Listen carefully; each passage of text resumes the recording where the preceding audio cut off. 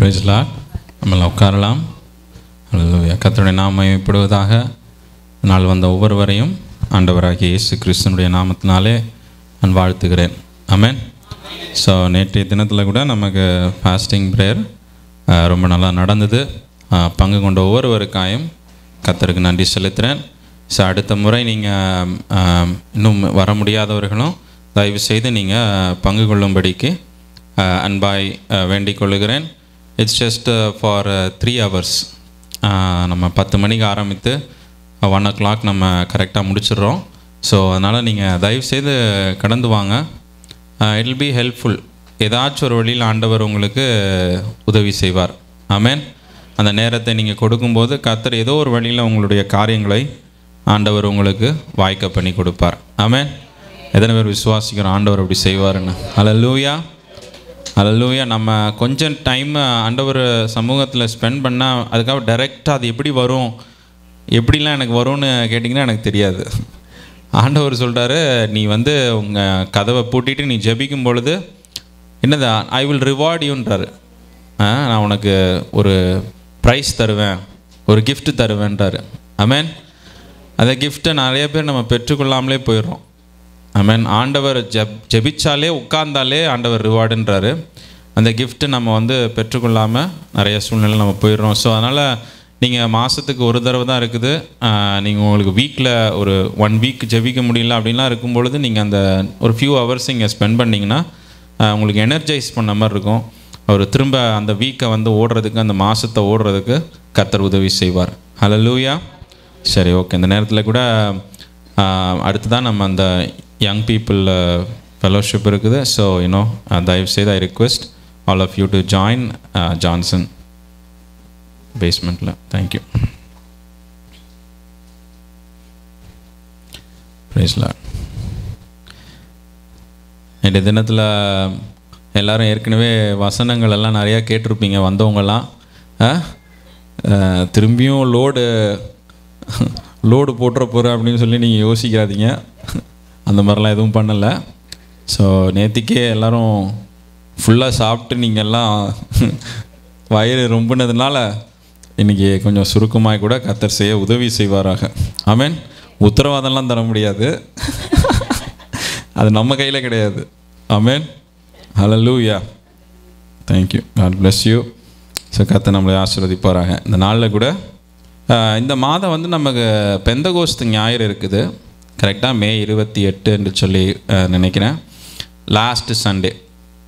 So அந்த week கூட நம்ம ஒரு கொஞ்சம் ப்ரிப்பேர் பண்ணி கொஞ்சம் ஸ்பெஷலாக அன்னைக்கு நம்ம கர்த்தரை ஆராதித்து தேவ பிரசன்னத்தில் நிறைந்து கொஞ்சம் ஆவியானவரை வேண்டி கேட்கிற ஒரு தருணம் நம்ம வாழ்க்கையில்.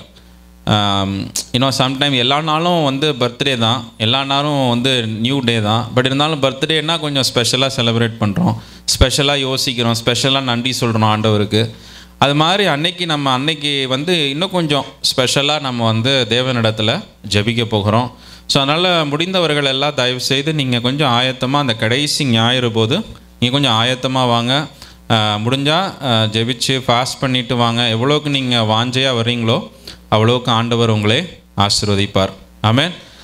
ஸோ இந்த மாதம் அப்படியான பெந்தகோஸ்து ஞாயிறு வருகிற மாதமாக இருக்கிறபடினால கொஞ்சம் நம்ம தேவனுடைய ஆவியானவரை குறித்து நம்ம தியானித்து நம்ம இந்த மாதத்தை முடிப்போம்.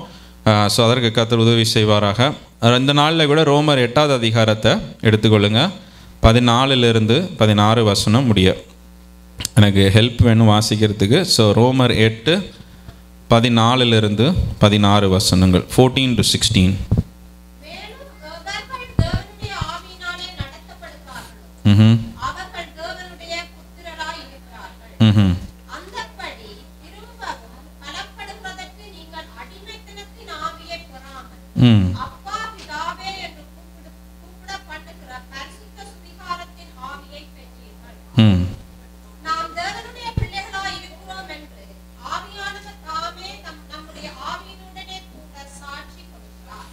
ஆமென். ஹல்லேலூயா. இங்கே வேத வசனம் ஒரு காரியத்தை நம்மளோடு கூட சொல்லுகிறதை பார்க்கிறோம். எவர்கள் தேவனுடைய ஆவியினாலே நடத்தப்படுகிறார்களோ அவர்கள் தேவனுடைய புத்திரர்களாய் இருக்கிறார்கள் என்று சொல்லி வேதம் கூறுகிறது. ஹல்லேலூயா. ஸோ நம்ம எப்படி தேவனுடைய பிள்ளைகள் என்பதை நம்ம எப்படி தினசரி நிரூபிக்கிறது? பரிசுத்த ஆவியானவரினாலே நடத்தப்படுகிற ஒரு அனுபவம் காணப்பட வேண்டும். ஆமென். புரியுதுல்ல? It is not about I am Christian சொல்கிறது இல்லை நான் இயேசுவை விசுவாசிக்கிறேன் இல்லை நான் ஃபாலோவர் அப்படின்னு சொல்கிறது இல்லை. ஆண்டவர் இங்கே சொல்கிறார், யார் தேவனுடைய புத்திரர்கள் என்று சொல்லி ஆண்டவர் சொல்லுகிறார். யார் தேவனுடைய புத்திரர்கள்? பரிசுத்த ஆவியினாலே நடத்தப்படுகிறவர்கள். They should be led by the Holy Spirit. Those are the people, the real children of God. Amen. ஏதோ ஒரு ட்ரெடிஷன்ஸை ஃபாலோ பண்ணுறதில்ல, ஏதோ ஒரு கோட்பாடுகளை ஃபாலோ பண்ணி நம்ம போகிறதில்ல. இங்கே வேத வசனம் தெளிவாக சொல்லுது, நீங்கள் கோட்பாடுகளை ஃபாலோ பண்ணால் தேவனுடைய புத்திரர்கள்னு போட்டிருக்குதா? ஏதோ ஒரு ட்ரெடிஷனை ஃபாலோ பண்ணால் அது தேவனுடைய புத்திரர்கள்னு போட்டிருக்குதா? இல்லை. யார் தேவனுடைய புத்திரர்கள்? அவருடைய பரிசுத்த ஆவியானவரினாலே நடத்தப்படுகிறவர்கள் தான் தேவனுடைய புத்திரர்கள் என்று சொல்லி வேதம் கூறுகிறது. ஹல்லேலூயா. மாம்சத்தினாலும் இரத்தத்தினாலும் பிறந்தவர்கள் தேவனுடைய குமாரர்கள் அல்ல. ஆமென். நம்மளுடைய வாழ்க்கையில் நம்ம கிறிஸ்துவ குடும்பத்தில் பிறந்திருக்கலாம், இல்லை பிறக்காமல் இருக்கலாம். ஆனால் வேதம் ஒரு காரியத்தை தெளிவாய் சொல்லுகிறது, மாம்சத்தினாலும் இரத்தத்தினாலும் பிறந்தவர்கள் என்னது? தேவனுடைய புத்திரர்கள் அல்ல. அவரை விசுவாசிக்கிறவர்களே அவருடைய புத்திரர்களாய் மாறுகிறார்கள். ஆமென். இந்த உலகத்தில் பிறப்பின்படி, மதத்தின்படி, குலத்தின்படி அவங்க சொல்கிறாங்க, நீங்கள் இந்த மதத்தில் பிறந்தீங்கன்னா தான் நீங்கள் இப்படி இருக்க முடியும், நீங்கள் இந்த குலத்தில் பிறந்தீங்கன்னா தான், இல்லை இந்த காஸ்ட்டில் பிறந்தீங்கன்னா தான் நீங்கள் உங்களுக்கு ஃபாஸ்ட் டிக்கெட் இருக்குது பரலோகம் போகிறதுக்குன்னு. ஆண்டவர் அப்படிலாம் சொல்லலை.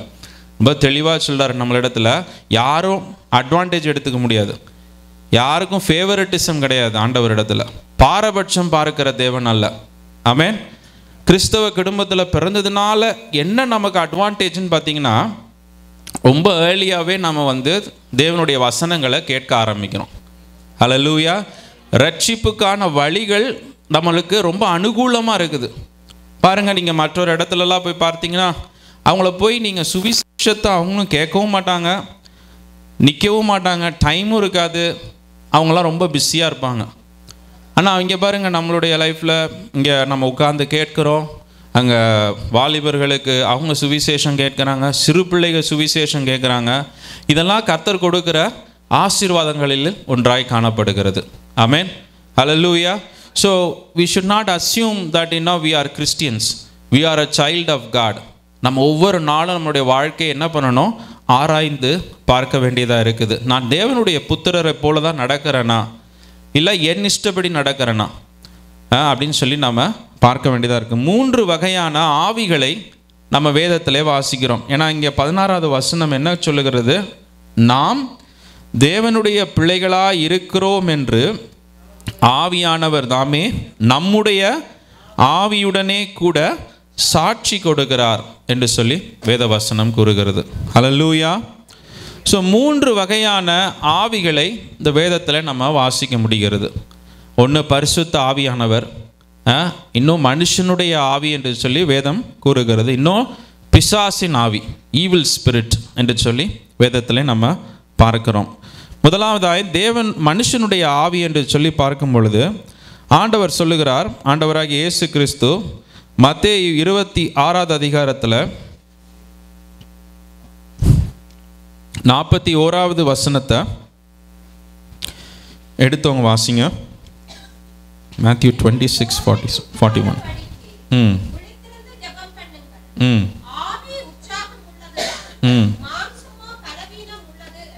ஆமென். ஹல்லேலூயா. இங்கே ஆண்டவர் என்ன சொல்லுகிறார்? நம்மளுடைய ஆவி உற்சாகம் உள்ளது தான், ஆனால் நம்மளுடைய மாம்சம் பலவீனமானது என்று சொல்லி ஆண்டவர் சொல்லுகிறார். ஹல்லேலூயா. அப்போ நம்மளுடைய ஆவி உற்சாகமானது என்று சொல்லும்பொழுது நமக்கு நல்ல இருதயத்தில் நல்ல எண்ணங்கள் இருக்குது இல்லையா?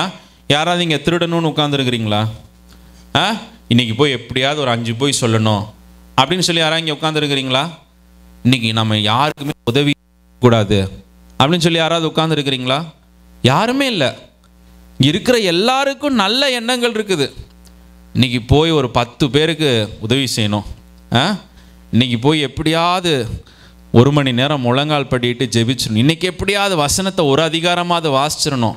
எல்லாம் மனுஷனுடைய ஆவி எப்படியா இருக்குது, நல்லா தான் செய்யணும், the spirit is willing, ஆவி நல்லா உற்சாகமாக தான் இருக்குது. ஆனால் என்ன ஆகுது, மாம்சம் நம்மளுக்குள்ள பலவீனமாய் காணப்படுகிறது. ஹல்லேலூயா. மாம்சத்தின் இச்சைகள் நம்மளை மேற்கொள்ளுகிற காரியங்களை நம்ம வேதத்தில் வாசிக்கணும். கலாத்தியர் 5ஆம் அதிகாரத்தில் 19 21 வசனத்தை நீங்கள் எடுத்து வாசித்தீங்கன்னா அதில் மாம்சத்தின் கிரியைகள் என்று சொல்லி வேத வசனம் கூறுகிறது. ஒரு விஷயம் கூட அதை வாசிக்கலாம். கலாத்தியர் 5ஆம் அதிகாரம் 19 21.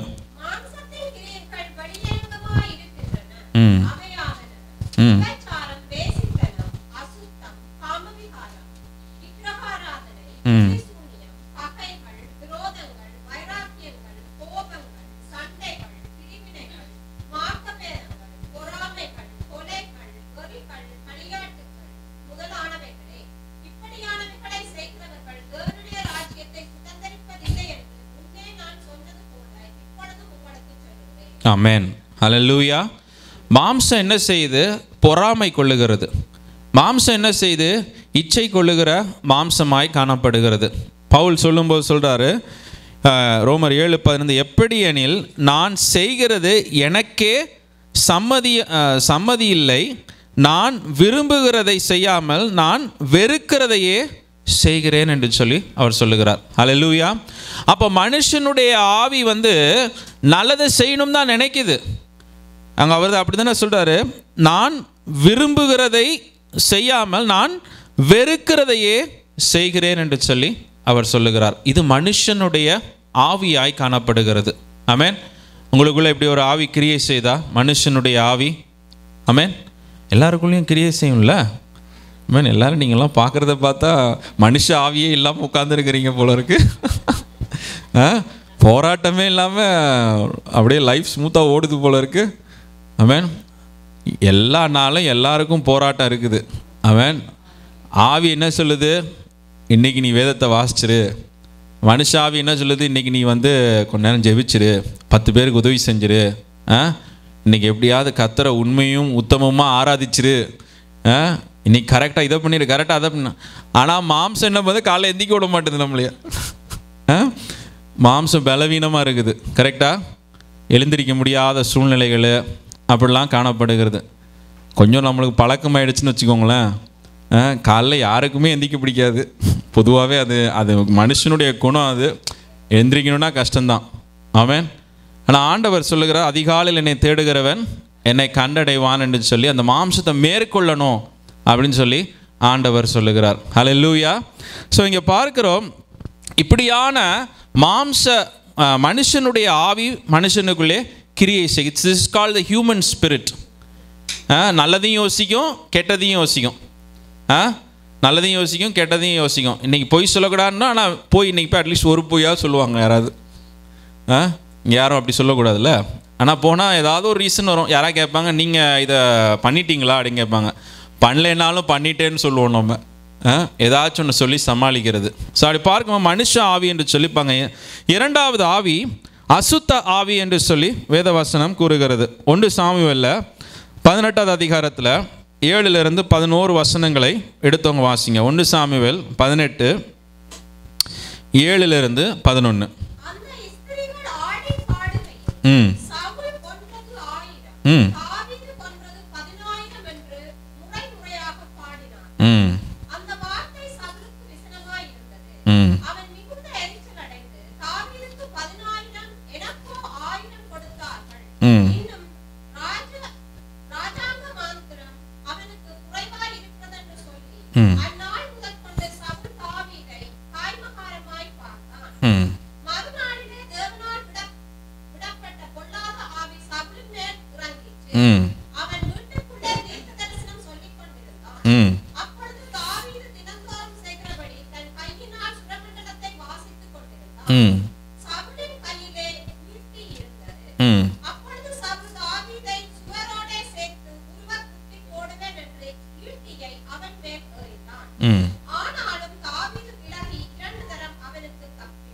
ஆமென். ஹல்லேலூயா. இங்கே நம்ம என்ன பார்க்கிறோம்? அசுத்த ஆவியை குறித்து நாம் இந்த வேதத்தில் வாசிக்கிறோம். பாருங்கள் எப்படி ஆரம்பிக்குது. கொஞ்சம் பொறாமை.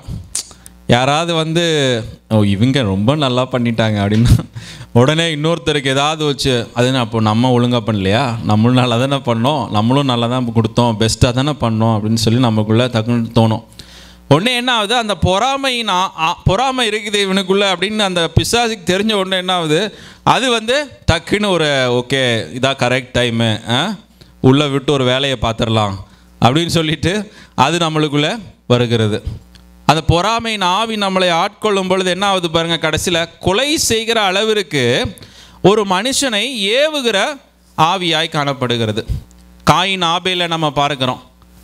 ஆண்டவர் என்ன சொல்லிட்டாரு, பிசாசு வாசப்பரண்டையில் உட்கார்ந்துருங்கிறான், நீ மனம் திரும்பினா தப்பித்து கொள்ளுவான்னு சொல்கிறாரு. அது அவனுக்கு பிடிக்கல, அந்த ஆலோசனை பிடிக்கல. உடனே ஆபேல் மேலே ஒரு எரிச்சல் வருது அவனுக்கு. ஆபேலை அடுத்த நாள் அவன் கொன்றதை நம்ம பார்க்குறோம். ஹல்லேலூயா. ஸோ பார்க்கும் பொழுது ஒரு அசுத்த ஆவி ஒரு மனிதனுக்குள்ளே வரும் பொழுது அது ஒரு மனிதனை சென்ஸ்லெஸ்ஸாக பிஹேவ் பண்ண வைக்குது. ஒரு அவனுக்கு யோசனையே இல்லாமல் சில காரியங்களை அவன் செய்கிறான். யோசனையே இல்லாமல் செய்யணும். நம்ம கூட இப்போ ரீசெண்டாக பார்த்தோம், அநேக நியூஸ் வருது, ஒன்றுமே சம்மந்தமே இருக்காது. அவர் போகிறாரு, அவங்க அப்பா துப்பாக்கி எடுக்கிறாரு, அந்த வீட்டில் இருந்த ஒய்ஃபை சுடுறாரு, 3 பிள்ளைங்க கேர்ள்ஸை சுடுறாரு, எல்லாரையும் நெத்தியில் அப்படியே சுடுறாரு. அவங்க கூட இருந்த 2 பிள்ளைங்களையும் அதோடு கூட அவர் ஃப்ரெண்ட்ஸாக அந்த ஒரு ஃபங்க்ஷனுக்காக வந்தவங்க அவங்களையும் அவர் சுடுகிறார். எதற்கு அவர் சுட்டார்? அப்புறம் அவரையே அவர் சுட்டுக்கிட்டார். கடைசியில் அந்த குடும்பத்தில் இருந்தவங்களும் இறந்துட்டாங்க, அவரை பார்க்க வந்தவங்களும் அந்த 2 பிள்ளைங்களும் இறந்துட்டாங்க. பார்க்கும் பொழுது ஒரு அசுத்த ஆவி ஒரு மனிதனுக்குள்ளே வரும் பொழுது அவன் கொலை செய்கிற அளவிற்கு அந்த மனிதன் துணிகிறான் என்று சொல்லி நம்ம பார்க்கிறோம். ஹல்லேலூயா. இது அசுத்த ஆவி என்று சொல்லி வேதத்தில் நம்ம வாசிக்கிறோம். ஹல்லேலூயா. ஹல்லேலூயா. ஆண்டவர் சொல்லுகிறாரு, நான் அசுத்த ஆவியை விரட்டினாலும் அது என்ன ஆகுது, அது போய் வனாந்தரத்தில் சுற்றி திரிந்து அது திரும்ப பார்க்குது. இந்த மனுஷனுடைய வாழ்க்கையில் பார்த்துருக்கோம், சில நேரத்தில் குடிப்பழக்கத்துலேருந்து விடுதலை ஆகிருப்பாங்க, ஏதோ ஒரு பழக்கத்துலேருந்து விடுதலை ஆகிருப்பாங்க. விடுதலை ஆகி கொஞ்ச நாள் நல்லா இருப்பாங்க, அப்புறம் என்ன ஆகும்னு தெரியாது, குடிப்பழக்கமே பரவாயில்ல போல இருக்குங்கிற நினைக்கிற அளவிற்கு அவங்களுக்குள்ள வேற பழக்கம்லாம் 7 மடங்கு அதை காட்டிலும் ஒரு அசுத்த ஆவியை கொண்டு அந்த மனுஷனை அலைகழிக்கிறது என்று சொல்லி ஆண்டவராகிய இயேசு கிறிஸ்து சொல்கிறாங்க. ஹல்லேலூயா. ஹல்லேலூயா. ஸோ ஒரு ப்ராப்ளம் போய் 7 விதமான பிரச்சனைகளை இந்த அசுத்த ஆவி கொண்டு வருகிறது என்று சொல்லி வேதத்தில் நம்ம வாசிக்கிறோம். ஆமென். ஹல்லேலூயா.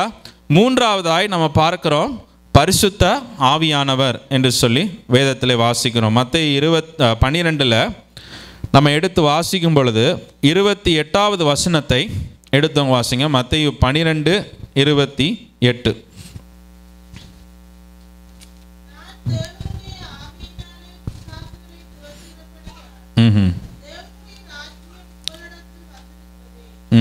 ஆமென். ஹல்லேலூயா. இங்கே ஆண்டவராகிய இயேசு கிறிஸ்து சொல்ற ஒரு காரியம், அவர் தேவனுடைய ஆவியினாலே நிரம்பி இருக்கிறபடியினாலே அவர் என்ன பண்ணுகிறாராம், அசுத்த ஆவிகளை விரட்டுகிறார் என்று சொல்லி வேத வசனத்திலே நம்ம வாசிக்கிறோம். ஹல்லேலூயா. ஸோ பரிசுத்த ஆவியானவர் அந்த அசுத்த ஆவியையும் விரட்டுகிறார், மனுஷனுடைய ஆவியோடும் கூட ஆண்டவர் கிரியை செய்கிறத நம்ம பார்க்கிறோம். ஹல்லேலூயா. எப்படி நம்மளுக்குள்ள ஆண்டவர் பிசாசை விரட்டிட்டார், ஒரு பிரச்சனை போயிடுச்சு நம்ம வாழ்க்கையிலிருந்து, ஆனாலும் ஆண்டவர் சொல்றாரு அந்த ஆவி போய் 7 இன்னும் கொஞ்சம் ரொம்ப கொடூரமான ஆவிகளை கொண்டு நம்மளை மனுஷனை அலைகழிக்கும், எப்படியாவது மனுஷனை கவிழ்க்கும் என்று சொல்லுகிறாரு. ஆனால் நம்ம வாசித்த வசனங்கள் ரோமர் 8 ஆண்டவர் சொல்றாரு, என்னுடைய ஆவியோடு கூட சேர்ந்து மனுஷனுடைய ஆவியும் என்ன பண்ணுது, சாட்சி கொடுக்கிறது என்று சொல்லி ஆண்டவர் சொல்லுகிறார். ஹல்லேலூயா. அது எப்படி, அது மனுஷனுடைய ஆவி ஒன்று செய்யணும்னு நினைக்குது ஆனால் செய்ய முடியல. அசுத்த ஆவி அந்த மனுஷனை மேற்கொண்டு அவனை முற்றிலுமா எதுவுமே செய்ய விடாதபடிக்கு அவனை மாற்றுகிறத நம்ம பார்க்கிறோம். எப்படி ஆண்டவருடைய ஆவி நம்மளோடு கூட இசைந்து வேலை செய்ய முடியும்? ஏன்னா நம்மளுடைய சிந்தனை நல்லதாக இருந்தாலும் நம்முடைய மாம்சம் நமக்கு பலவீனமாக இருக்குது, நம்மளுக்குள்ள சில குறைகள் இருக்குது. எப்படி நம்ம கர்த்தரோடு கூட இசைந்து சாட்சி கொடுக்கிறது, தேவனுடைய ஆவியோடு கூட இணைந்து சாட்சி கொடுக்கிறது என்று சொல்லி பார்க்கும் பொழுது ஒரே ஒரு வசனத்தை வாசிங்க. எசேக்கியேல் புஸ்தகத்தில் 36வது அதிகாரத்தில் 25 27 வசனத்தை எடுத்தவங்க வாசிங்க. எசேக்கியேல் புஸ்தகத்தில் 25 36வது அதிகாரத்தில் 25 27.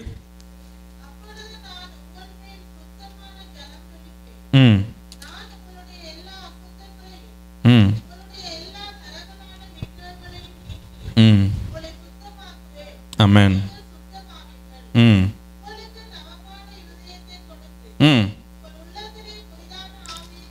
ஆமென். முதல்ல ஆண்டவர் என்ன செய்கிறாரா, நம்மளுடைய ஓல்டு ஸ்பிரிட், நம்மளுடைய ஓல்டு எண்ணங்களை ஆண்டவர் எடுத்து போட்டு ஒரு நியூ ஸ்பிரிட் ஆண்டவர் தருகிறார்.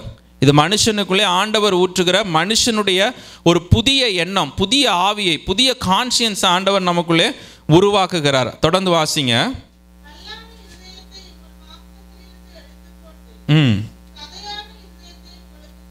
ஆமென்.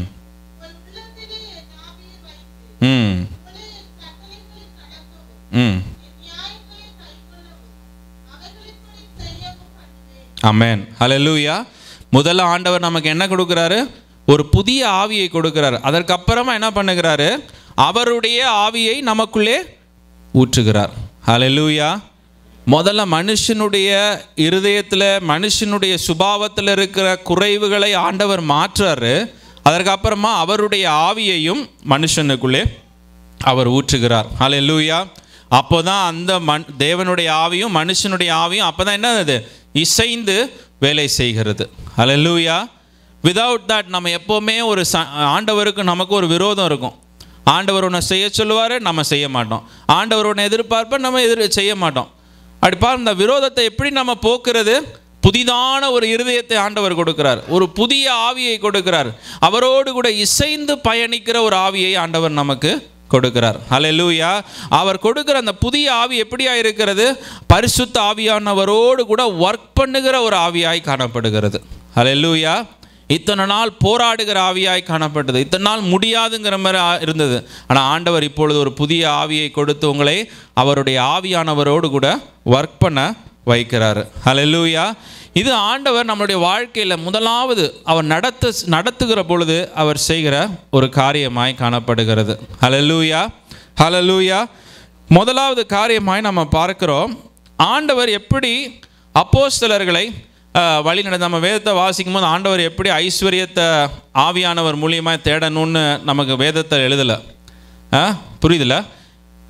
வேதத்தில் லைக் ஆவியானவர் உன்னைய இப்படி எக்ஸாம்பிளுக்கு பிஸ்னஸில் இப்படி நடத்துவார், இல்லை வேலையில் இப்படி நடத்துவார் அப்படின்னு அந்த மாதிரி எக்ஸ்ப்ளனேஷன்ஸை விட ஆண்டவர் ஆவியானவரை எப்படி அப்போஸ்தலருடைய வாழ்க்கையில், பரிசுத்தவான்களுடைய வாழ்க்கையில் எப்படி தேவனுடைய ராஜ்யத்திற்கு நேராக எப்படி ஆவியானவர் நடத்துகிறார் என்பதை தான் அதிகமாய் நம்ம வேதத்திலே வாசிக்கிறோம். ஹல்லேலூயா.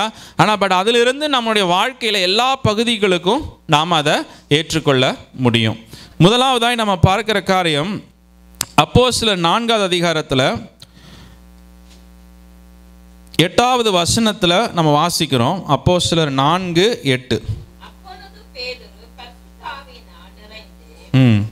அவர்களை நோக்கி, ஜனத்தின் அதிகாரிகளே, இஸ்ரவேலின் மூப்பர்களே, விஞ்ஞானியாய் இருந்த இந்த மனுஷனுக்கு செய்யப்பட்ட உபகாரத்தை குறித்து எதனால் இவன் அயோக்கியமானதென்று நீங்கள் இன்று எங்களிடத்தில் விசாரிக்க கேட்டார். ஆமென். ஆமென். போதும் சிஸ்டர். பாருங்க, முதலாவதாய் நம்ம பார்க்கிறோம் அப்போஸ்தலர் அந்த 4:8 அவர் என்ன பண்ணுகிறாரு, ஆவியிலே நிறைந்து சுவிசேஷத்தை அவர் சொல்ல ஆரம்பிக்கிறார். ஆமென். ஹல்லேலூயா.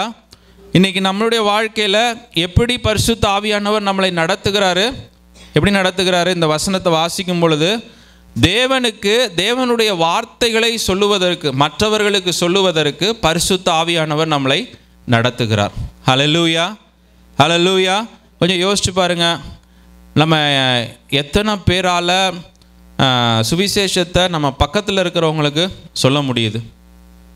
சரி, பக்கத்தில் கொஞ்சம் தள்ளி இருக்கிறவங்க, வேலை ஸ்தலத்தில் நம்முடைய ஸ்கூலில், காலேஜில், இப்போ வேலை செய்கிற இடங்களில் எத்தனை பேருக்கு நம்மளுக்கு அப்படியான காரியங்கள் காணப்படுகிறது? வெரி ஃபியூ பீப்புளுக்கு தான் அந்த விதமான எண்ணங்கள், அந்த விதமான காரியங்கள் கிரியேட் செய்கிறத நம்ம பார்க்குறோம்.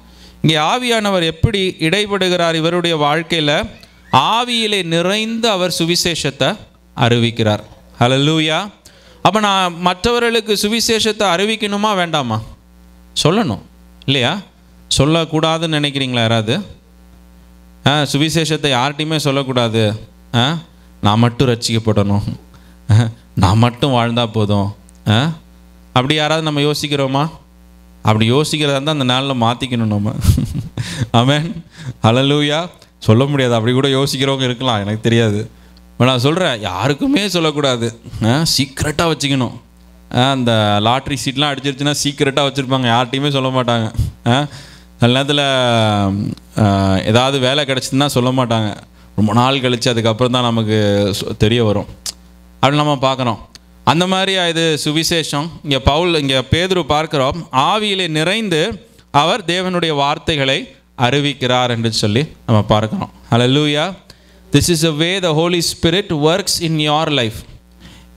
I want to ask you, is the Holy Spirit working like this in your life? ஆவியானவர் நடத்துகிறாருன்னு நம்ம சொல்லும் பொழுது நான் யோசிச்சு பார்க்குறேன், எங்கே நடத்துகிறாரு, எப்படி நடத்துகிறாரு? எங்கே நடத்துகிறாரு, எப்படி நடத்துகிறார்? நிறையா காசு சம்பாதிக்கிறதுக்காக நடத்துகிறாரு? அதெல்லாம் சேர்த்து கொடுக்கப்படும் அவர் சொல்லிட்டாரு.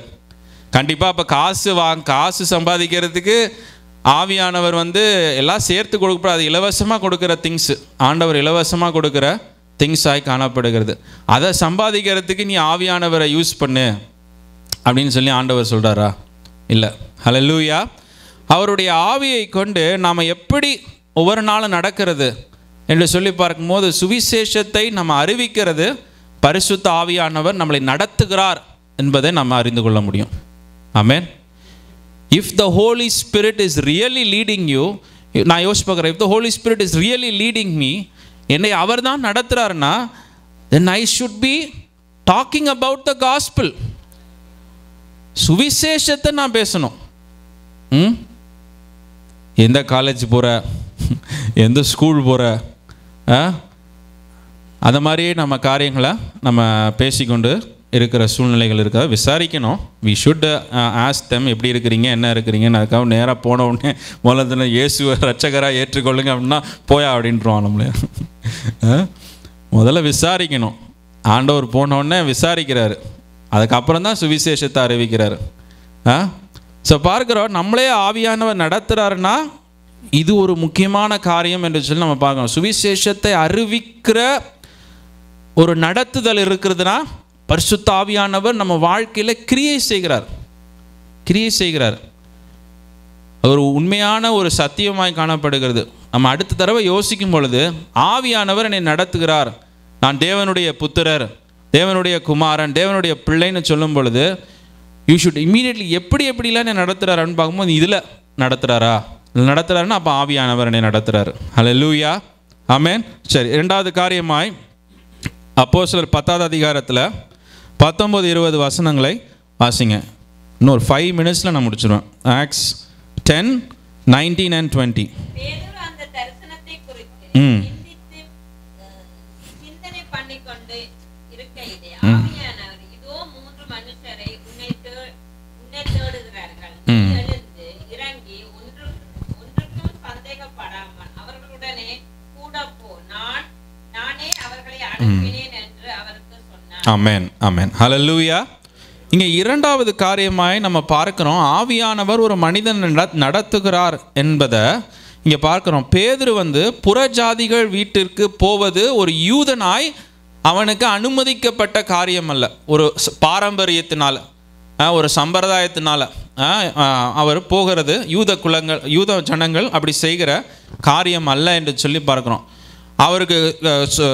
அவருக்கு இத்தனை நாள் டீச் பண்ணப்பட்டது அப்படி, அவருடைய ட்ரெடிஷன் அப்படி சொல்லுது, இப்படி செய்யணும், நீ போகக்கூடாது அப்படின்றாங்க. அதில் சத்தியம் இருக்கா இல்லையாங்கிறது அடுத்தது, அது வேத வசனம் இல்லையாங்கிறது அடுத்தது. அது ஒரு ட்ரெடிஷன், போகக்கூடாது அப்படிங்கிறது அவங்களுக்குள்ளே காணப்படுகிற ஒரு காரியமாய் இருக்கிறது. ஆனால் அப்போஸ்தலர் 10வது அதிகாரத்தில் 34வது வசனத்தை எடுத்து வாசிக்கும் பொழுது நம்ம வாசவண்ணமாக ஆவியானவர் போக சொல்லுகிறார். 34வது வசனத்தில் வாசிக்கும் பொழுது, அப்பொழுது பேதுரு பேசத் தொடங்கி, தேவன் பட்சபாதம் உள்ளவர் அல்ல என்றும் எந்த ஜனத்திலாயிலும் அவருக்கு பயந்து நீதியை செய்கிறவன் எவனோ அவனே அவருக்கு உகந்தவன் என்று நிச்சயமாய் அறிந்திருக்கிறேன் என்று சொல்லி அவர் சொல்லுகிறார். ஹல்லேலூயா. Now I realize that this is the truth. இப்போ எனக்கு புரியுது. என்ன புரியுது? ஆவியானவர் எனக்கு சொன்னதுனால, எனக்கு இப்போ அதுக்கு நான் கேட்டதுனால எனக்கு இப்போ புரியுது. என்ன புரியுது? இதுதான் சத்தியம், இதுதான் ஆண்டவருடைய உண்மையான குணம், இதுதான் ஆண்டவர் உடைய சத்தியம் என்பதை அவர் அறிந்து கொள்ளுகிறார். ஹல்லேலூயா. அப்போ ஆவியானவர் ஒரு மனிதனை நடத்துகிறார்னா அவனுக்குள்ளே என்ன காணப்படுகிறது? அந்த வார்த்தையை அவனுக்குள்ளே ஆண்டவர் உறுதிப்படுத்துகிறார். ஹல்லேலூயா. புரியாத ஒரு வார்த்தை, இத்தனை நாள் பாரம்பரியத்தை ஃபாலோ பண்ணி அவர் பழகிட்டார். புரியுது, பழகிட்டார். நம்ம எல்லாருக்கும் சில பழக்கங்கள் இருக்குது, சில அனுபவங்கள் இருக்குது. நம்மளுக்கு முன்மாதிரிகள் இருக்கிறாங்க, அவங்கள பார்த்து நம்ம நிறைய காரியங்களை செய்துட்டோம். ஆனால் இன்னைக்கு ஆவியானவர் பேதுருவோடு பேசுகிறாரு. என்ன சொல்கிறாரு? நீ போ என்று சொல்லி அவருக்கு கட்டளை இடுகிறாரு. அவர் உடனே என்ன செய்கிறார்? கடந்து போகிறார். அப்புறம் அவர் சொல்கிறாரு, இப்போ எனக்கு புரியுது சத்தியம் என்ன என்று சொல்லி, இப்போ எனக்கு புரியுது தேவனுடைய குணம் என்ன என்று சொல்லி என்னால் புரிந்து கொள்ள முடிகிறது. ஹல்லேலூயா. அப்போ ஆவியானவர் சகல சத்தியத்திற்குள்ளும் என்னை வழி நடத்துவார் என்று சொல்லி ஆண்டவராகிய இயேசு கிறிஸ்து நமக்கு சொல்கிறாங்க. ஆவியானவர் இருக்கும் பொழுது தான் நம்ம சத்தியங்களை புரிந்து கொள்ள முடிகிறது. அது வரைக்கும் நம்ம ஹியூமன் நேச்சர், ஹியூமன் ஸ்பிரிட்டில் நம்ம ஆப்ரேட் பண்ணுகிறோம். நமக்கு பிடிச்சதை நம்ம செய்கிறோம், பிடிக்காததை விட்டுறோம். கரெக்டாக? ஹியூமன் ஸ்பிரிட்டில் பேதுரு என்ன பண்ணுறாரு? அவருக்கு பிடிச்சிருக்கு செய்கிறாரு, பிடிக்கலைன்னா விட்டுறாரு. ஆனால் இப்போ ஆவியானவர் ஓவர் ரைட் பண்ணுறாரு. நீ இவ்வளோ நாள் ஹியூமன் ஸ்பிரிட்டில் நீ ஆப்ரேட் பண்ணுற, ஏதோ உனக்கு சொல்லி கொடுத்ததை நீ ஆப்ரேட் பண்ணுற, இப்போ நான் உனக்கு சொல்லி கொடுக்குறேன்றாரு. ஹல்லேலூயா. இந்த வார்த்தைக்கு நீ கீழ்ப்படின்றாரு. ஹியூமன் ஸ்பிரிட் முக்கியமா, காட் ஸ்பிரிட் முக்கியமா? ஆமென். எது முக்கியம் சொல்லுங்க, கொஞ்சம் சத்தமாக தான் சொல்லுங்க. ஆமென். எத்தனை பேர் ஹியூமன் ஸ்பிரிட் தான் முக்கியன்றவங்க ஒரு ஆமேன்னு சொல்லுங்களேன். எத்தனை பேர் காட் ஸ்பிரிட் தான் முக்கியம் சொல்றவங்க ஆமேன்னு சொல்லுங்களேன். ஆமேன். ஹல்லேலூயா. ஹியூமன் ஸ்பிரிட் ஆண்டவர் ஓவர் ரைட் பண்ணுறாரு. வார்த்தையை அப்படியே கொண்டு வந்து ஆவியானவர் பேசுகிறாரு, நீ கீழ்ப்படியணுன்றாரு. உடனே பேதுரு, எனக்கு புரியல, ஆனால் நான் போயிட்டதுக்கு அப்புறம் தான் தெரியுது. நவ் ஐ ரியலைஸ் என்று சொல்லி இங்கிலீஷ் டிரான்ஸ்லேஷனில் வேத வசனம் கொடுது. ஹல்லேலூயா. ஆமென். ஆவியானவர் பேசுகிறாருன்னா நீங்கள் செஞ்சிடணும். அந்த புரிதல் உங்களுக்கு லேட்டராக வரும், புரிதல் உங்களுக்கு உடனே வரும், சில மாதங்கள் கழித்து வரும். ஆனால் நம்ம செய்திடணும். Because it is God's spirit that is talking to you. Hallelujah. Human spirit பேசிச்சுன்னா நீங்கள் அப்போஸ் பண்ணலாம், ரிஜெக்ட் பண்ணலாம். when God's word, God's spirit is coming to you, நீங்கள் என்ன பண்ணணும்? உடனே பேதுருவுக்குள்ள காணப்பட்ட கீழ்ப்படிதல் காணப்படணும். அப்படி கீழ்ப்படிவீங்களா யாராவது? இல்லை எனக்கு பிடிக்காது பண்ண மாட்டேன் அப்படின்றீங்களா நீங்கள்? பேதுருவ பெரிய அப்போஸ்தலர், பேதுருவை வணங்குறாங்க நிறைய பேர், பேதுருவ ஒரு பரிசுத்தவானா வணங்குகிறாங்க. ஆனால் பேதுருக்கிட்ட இருந்த கீழ்ப்படிதல் அவங்களுக்குள்ள இல்லை. பேதுருவை ஒரு கடவுளுக்கு அடுத்தபடியாக வச்சு, அவரை செயின்ட்டாக வச்சு, அவருக்கு ஒரு சிலையை வச்சு அவரை வணங்குறாங்க. ஆனால் அவருக்குள்ளே இருந்த கீழ்ப்படிதலை அவங்க அக்செப்ட் பண்ணிக்கிறதில்ல. அவருக்குள்ளே இருந்த அந்த ஒரு தேவனுடைய ஆவிக்கு அவர் கீழ்ப்படிந்ததை மனுஷங்க பண்ணுறதில்ல. ஆனால் அதை போய் வணங்குறாங்க. பேதுருன்னு நினச்சி இப்படி இருப்பார், இப்படி தாடி வச்சுருப்பார், சொட்டையாக இருப்பார். கரெக்டா? பேதுரு எப்படி இருந்தார்? கொஞ்சம் க்ளீனாக இருந்தார். மேலே முடி மட்டும் கொஞ்சம் ஓரத்தில் இருந்தது, ஒரு கிரீடம் மாதிரி இருந்தது. எனக்கும் கொஞ்சம் நாளாக அப்படி வந்துக்கிட்டு இருக்கு. இன்னும் கொஞ்ச நாளாக கிரீடம் வந்துடும் போல இருக்கு. ஆமென். ஹல்லேலூயா. ஆமென். எவ்வளோ பெரிய அற்புதத்தை ஆண்டவர் செய்தார் பாருங்க பேதுருவின் மூலியமாய். இல்லை என்னோட இதுதான் முக்கியம், என்னோடது தான் முக்கியம், என்னோட தான் முக்கியம்னா நான் கொர்நேலியு வீட்டில் இருந்த ஒரு மனுஷனும் ரட்சிக்கப்பட்டிருக்க மாட்டான் அன்னைக்கு. அதற்கு காரணம் யாரு? பேதுரு. பேதுரு அன்னைக்கு கீழ்ப்படியலைன்னா அவர் வீடு ரட்சிக்கப்பட்டிருக்காது, இந்த கொர்நேலியு வீடு ரட்சிக்கப்படாது. கொர்நேலியு ஒரு பெரிய கூட்டத்தை கூட்டிகிட்டு வந்திருக்கார், ஹவுஸ் ப்ரேயர், பெரிய கூட்டம். உள்ள பேதுரு போறாராம், இடமே இல்லாத அளவுக்கு அங்கே நிரம்பி வச்சிருக்கிறாரு கொர்நேலியு. அங்கே இருந்த எல்லாருமே அபிஷேகத்தை பெற்றுக்கொண்டாங்கன்றாங்க. ஆமென். அதுக்கு காரணம் என்னது? ஒருத்தர் ஆவியானவருடைய சத்தத்திற்கு, தேவனுடைய வார்த்தைகளுக்கு கீழ்ப்படிந்ததுனால நடந்த அற்புதம். ஆமென். எத்தனை அற்புதம் நடக்காமல் போயிருக்குதுனால நம்ம வாழ்க்கையில், எத்தனை அற்புதங்களை ஃபெயில் ஆகிருக்கு நம்ம லைஃப்பில். ஒரு வார்த்தை நம்ம கீழ்ப்படியலாமே. இன்னைக்கு ஆண்டவர் பேசும்பொழுது ஏன் அதை கீழ்ப்படியக்கூடாது? ஏன் ஹியூமன் ஸ்பிரிட்டை வச்சு ரெசிஸ்ட் பண்ணுறோம் அவரை? Accept God's word as God's word. அதை அப்படியே ஏற்றுக்கொண்டு நம்ம செய்ய கர்த்தர் நமக்கு உதவி செய்வார். ஹல்லேலூயா. ஆமென். ஆவியானவர் இப்படி நடத்துகிறார். ஆவியானவர் வெளியே இருந்து பேசுகிறார். இவ்வளோ நேரம் என்ன பண்ணியிருக்காரு? வெளியே இருந்து முதல்ல சுவிசேஷத்தின் மூலியமாக வெளியே இருந்து பேசுகிறாரு. ஏன்னா ஆவியானவர் முதல்ல எல்லாருக்குள்ளே போய் வாசம் செய்கிறதல்ல, பேதுரு மூலியமாய் சுவிசேஷத்தை அறிவிக்கிறாரு. ஆவியானவர் ஒர்க் பண்ணுறாரு. இரண்டாவதாய் பார்க்குறோம், பேதுருக்குள்ளிருந்து ஆண்டவர் ஒரு காரியத்தை வெளிப்படுத்துகிறாரு. ஹல்லேலூயா. மூன்றாவதாய் நம்ம பார்க்குறோம், அப்போஸ்தலர் 13ஆம் அதிகாரத்தில்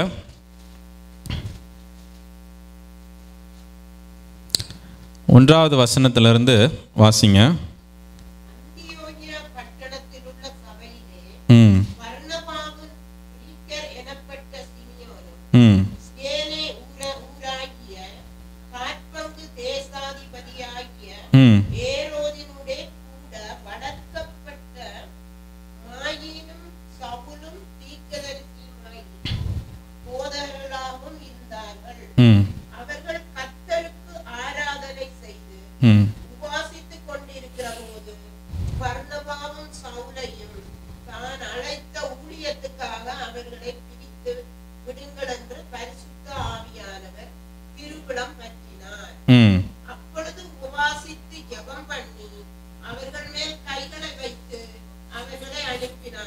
ஐந்தாவது வசனத்தையும் வாசிங்க.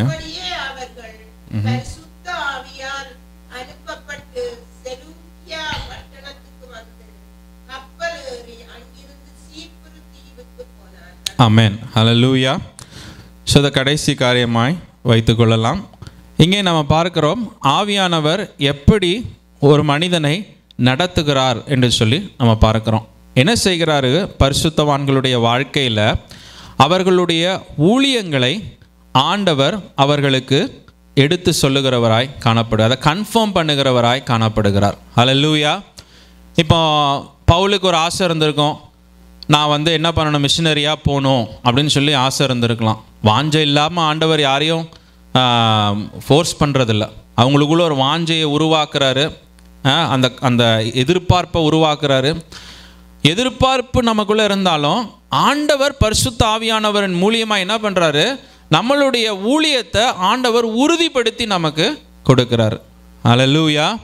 ஹல்லேலூயா. இங்கே வேதம் கூறுகிறது, பரிசுத்த ஆவியானவர் அவர்களோடு கூட பேசினார் என்று சொல்லி வேதம் கூறுகிறது. எப்படி பேசினார்னு போடலை. மேபி அங்கே வேதம் கூறுகிறது 1வது அதிகாரத்தில் 1வது வசனத்துலலாம் வேதம் கூறுகிறது தீர்க்கதரிசிகளாக இருந்தாங்கன்னு சொல்லி, அந்த அந்தியோக்கியா சபையில் தீர்க்கதரிசிகளாக இருந்தாங்கன்னு சொல்லி வேதம் கூறுகிறது. ஸோ மேபி தீர்க்கதரிசிகளின் மூலியமாய் ஆண்டவருடைய பரிசுத்த ஆவியானவர் திருவிழம் பற்றி பேசியிருக்கலாம் அவர்களோட, இல்லை வேறு ஏதோ ஒரு வழியில் அவர்கள் பேசியிருக்கலாம். ஒருத்தர் அந்நிய பாஷையில் பேசியிருக்கலாம், அதை இன்னொருத்தர் மொழிபெயர்த்திருக்கலாம். இதன் மூலியமாயும் ஆண்டவர் பேசியிருக்கலாம். ஸோ பல வழிகளில் ஆண்டவர் ஒரு காரியத்தை உறுதிப்படுத்தி தருகிறதை நம்ம பார்க்கிறோம். ஆமென். ஹல்லேலூயா. ஸோ நம்மளுடைய வாழ்க்கையில் நாம் செய்ய வேண்டிய, கர்த்தருக்காய் செய்ய வேண்டிய காரியத்தை பரிசுத்த ஆவியானவர் தான் தீர்மானிக்கிறார். ஆமென். ஹல்லேலூயா. இட் இஸ் நாட் எனக்கு பிடிச்சிருக்கு, எனக்கு பண்ணணும்னு தோணுது, நான் அதனால் பண்ணுறேன் அப்படிங்கிற மாதிரி எண்ணத்தோடு பண்ணாமல், பரிசுத்த ஆவியானவர் எனக்கு என்ன ஊழியத்தை வைத்திருக்கிறார், எனக்கு என்ன வழியை ஆண்டவர் வைத்திருக்கிறார் என்பதை நாம் கொஞ்சம் அறிந்து அவரை கூட கொஞ்சம் நம்ம ஒரு ஆர்வமாய் வாஞ்சையாய் அவரிடத்தில் ஜெபித்து கேட்கும் பொழுது ஆண்டவர் அதை செய்கிறார் என்று சொல்லி நம்ம பார்க்கிறோம். ஆமென், ஹல்லேலூயா.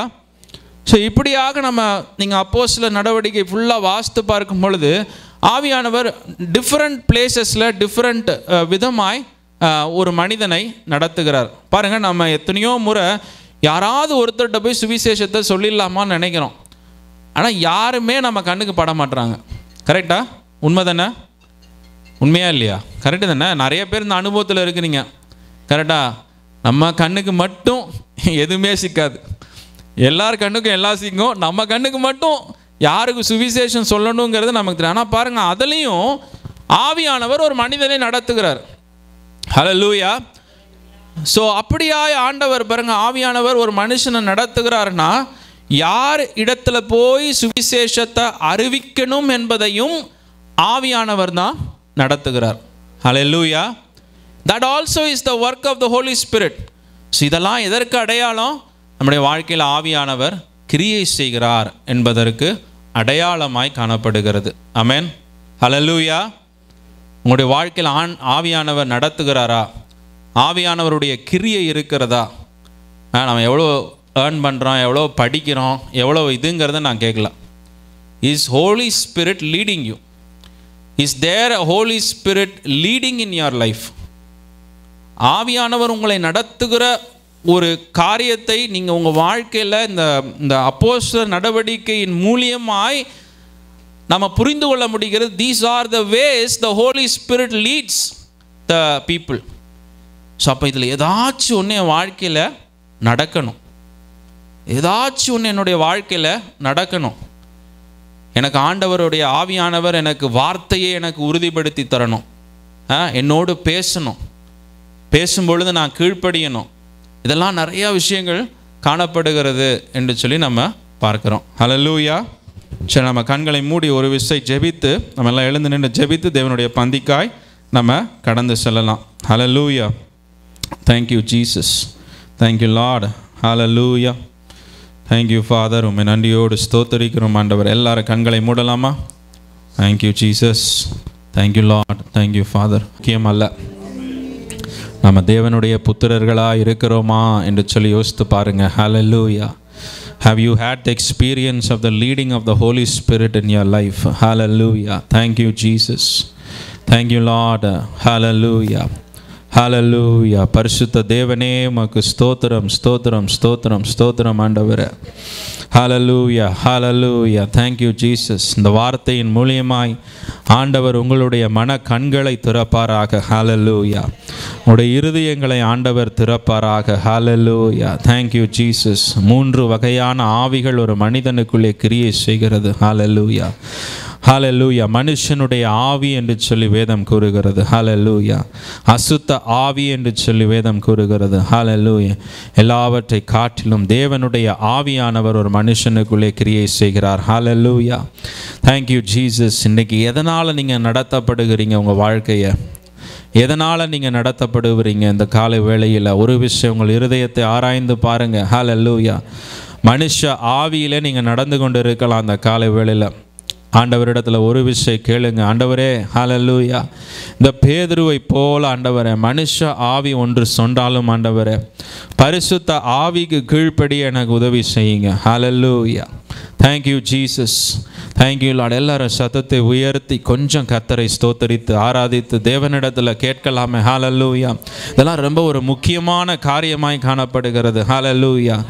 It is not enough that we say that we are led by the Holy Spirit. நம்முடைய வாழ்க்கையில் அதற்கான அடையாளங்கள் காணப்பட வேண்டும். ஹல்லேலூயா.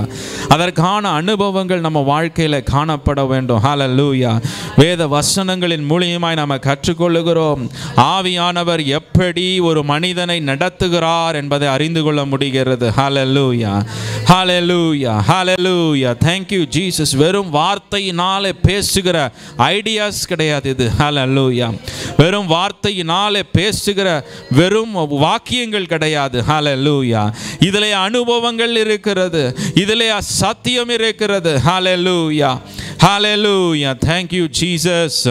உம்மை நன்றியோடு நாங்கள் ஸ்தோத்தரிக்கிறோம் அப்பா. இந்த காலை வேளையில் எத்தனை பேர் என்னை பரிசுத்த ஆவியானவர் நடத்தணும்னு சொல்கிறீங்க? ஒரு ஆமேன் சொல்லுங்களேன். ஹல்லேலூயா, ஹல்லேலூயா. எனக்கு அப்பனா ஒரு புதிய ஆவி வேண்டும் என்று சொல்லுங்க. ஹல்லேலூயா. எனக்கு புதிய ஆவியை தாங்க ஆண்டவரே இந்த காலை வேளையில் என்று கேளுங்க. ஹல்லேலூயா. அவர் சொல்லுகிறார், பழைய கல்லான இருதயத்தை, அந்த சதையான இருதயத்தை, அந்த போராடுகிற இருதயத்தை, அந்த கோவப்படுகிற இருதயத்தை, ஹல்லேலூயா, ஆண்டவரிடத்தில் எரிச்சலை உண்டு பண்ணுகிற அந்த இருதயத்தை எடுத்து போட்டு ஆண்டவர் I give you a new heart this morning. ஹல்லேலூயா. உனக்கு நான் ஒரு புதிய இருதயத்தை கொடுக்கிற மகனே என்று சொல்லுகிறார். ஹல்லேலூயா. உனக்கு ஒரு புதிய ஆவியை நான் கொடுக்கிறேன். ஹல்லேலூயா.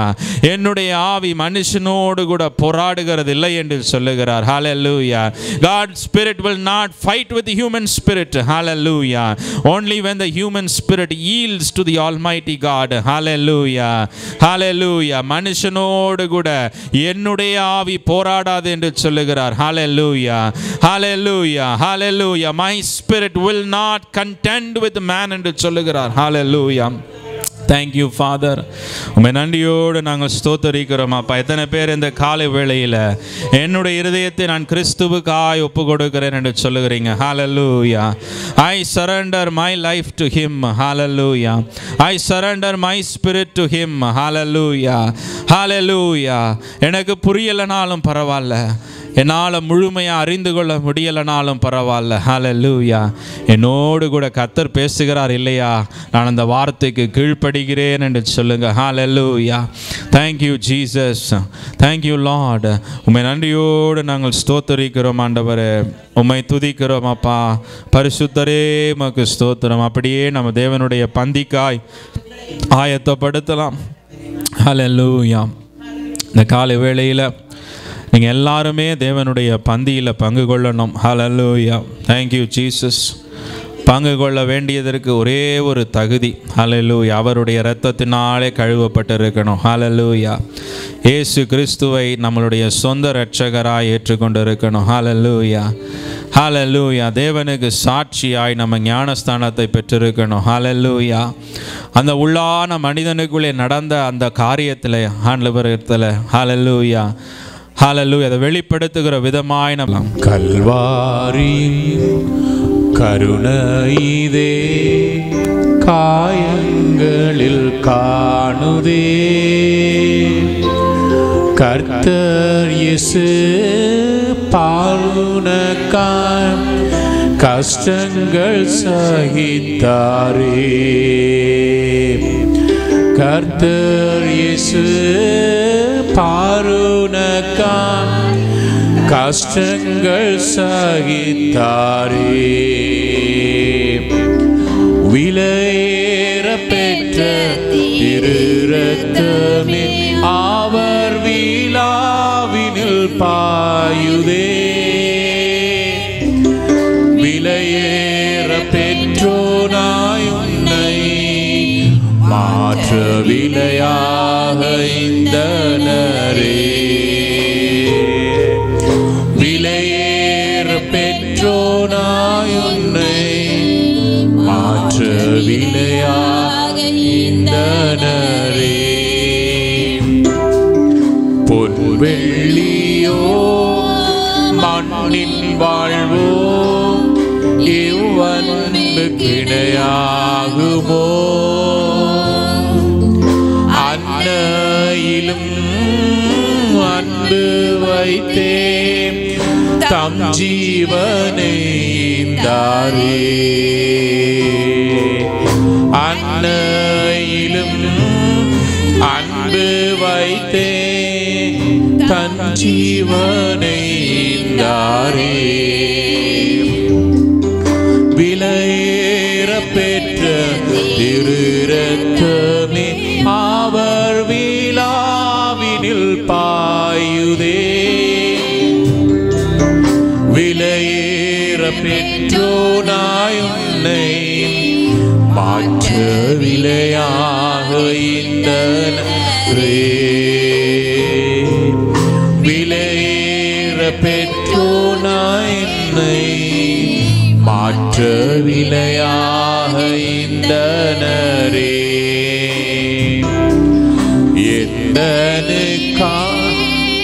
பாரங்களும் நிந்தைகளிட்டவரா தொங்குகிறார் பாதகர் போல் மங்கவாள் வலிக்கவே தொங்குகிறார் பாதகன் போல் மங்கவாள் வலிக்கவே விலையேற பெற்ற திரு ரத்தமே அவர் விழாவினில் பாயுதே